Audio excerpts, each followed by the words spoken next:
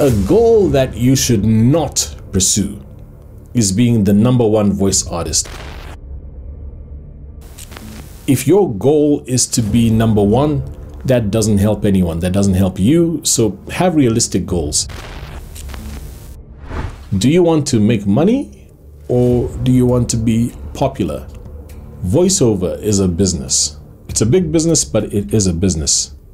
Whatever practices apply to business in general, that's what you need to apply to voiceover.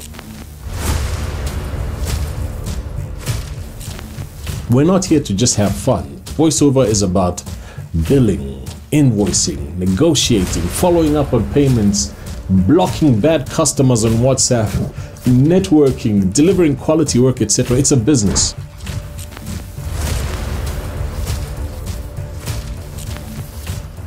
Punctuality is important because if you're late for a recording, you're potentially losing your client money in studio time that they've paid for. That's bad business.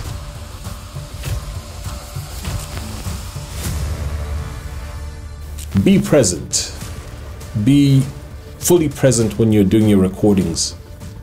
Lock into what the script in front of you is. Understand it as best as you can.